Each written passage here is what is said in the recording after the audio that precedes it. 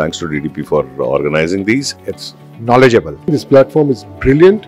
I would like to see more of this. You have everything what is required by a corporate at this show. I got to meet more suppliers relevant to what I do.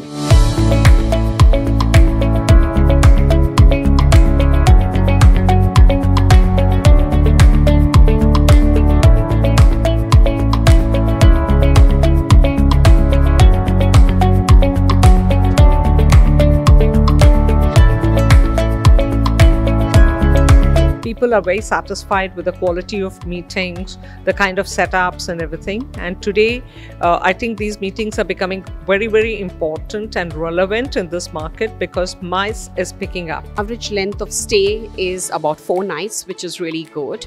Some of the groups are even staying for 6 nights in Switzerland.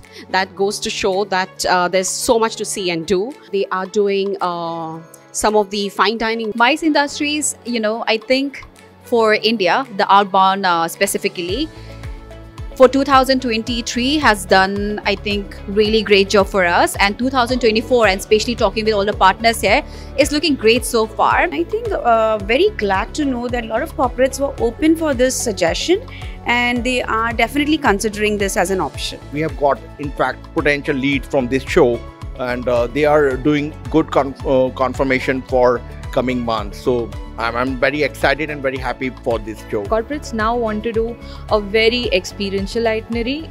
It's no longer that, okay, you just go ahead and just see a city tour and come.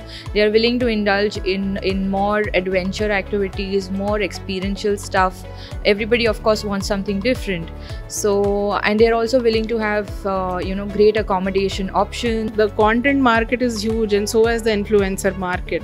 So, to balance that, people are still struggling because the travel industry was first one to hit and last one to recover, and we are still recovering. With this, I would say that everybody is trying their best to do that, to balance each other in the market. Apart from convention centers, we are also looking at hotels where even the MICE perspective, they would be able to manage a larger bandwidth of a venue.